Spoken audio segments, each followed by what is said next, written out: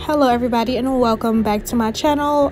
So this is going to be a little bit different. I actually forgot to do the intro part of the video, so I apologize, but we're going into those 3 different shades. I've really forgot what order it was, but we're gonna go from lightest to darkest and really build up that crease area. You can take any 3 dark crease colors, so from lightest to darkest, and just kind of work those in your crease, and that's all we're doing for right now. And yeah.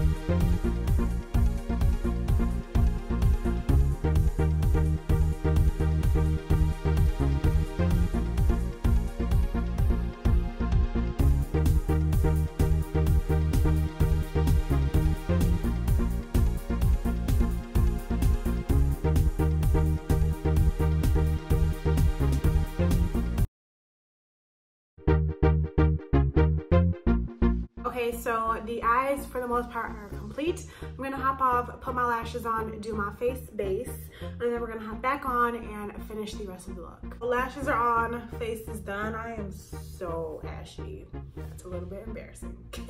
For blush, I'm gonna be jumping into my BH Cosmetics blush palette that I always use, the classic one, and jumping into that same shade I always use, which is that pink one.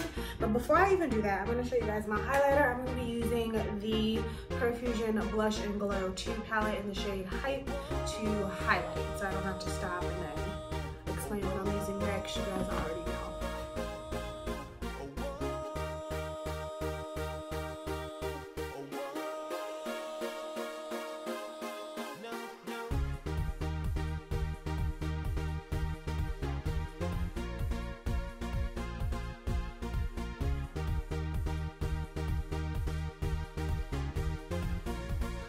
So this look actually caused for some lip gloss, so I'm gonna be right back to go get my lip gloss. And here is the finished look. It is a really pretty cut crease, half cut crease pink look.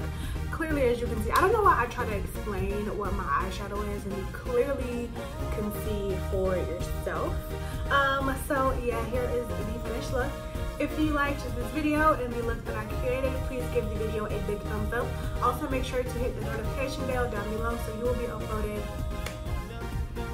So you will be notified every single time I upload a brand new video.